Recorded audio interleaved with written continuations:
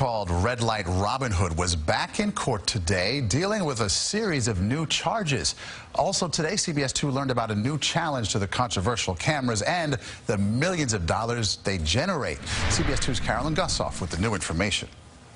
The cameras are illegal and unconstitutional, and we're going to win. Defiant Stephen Ruth vows to fight on in his red light Robin Hood crusade, even if it means he'll go to jail. And if I get sentenced to time in jail, so be it. It could come to that. A new indictment Friday, 17 counts of criminal mischief, each punishable by up to 7 years.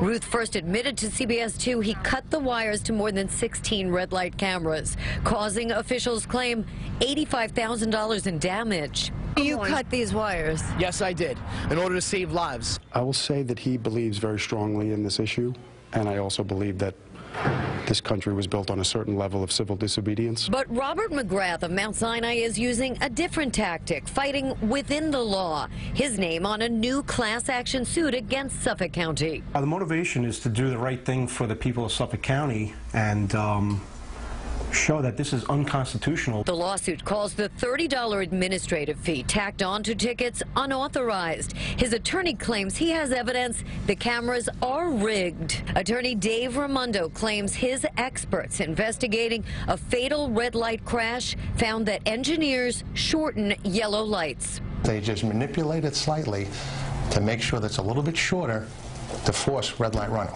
and as a result, create revenue for the county. Suffolk officials claim they use the nationally accepted methodology in calculating yellow and red light clearance times.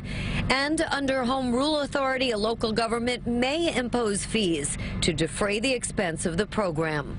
The criminal case against Ruth and now this class action suit could both go to trial. That would mean the fate of red light cameras here in Suffolk County could ultimately be determined by the drivers as jurors. In Lake Grove, Long Island, Carolyn Gusoff, CBS 2 News. And the class action suit could also extend into Nassau County, which also imposes an administrative fee on red light camera tickets.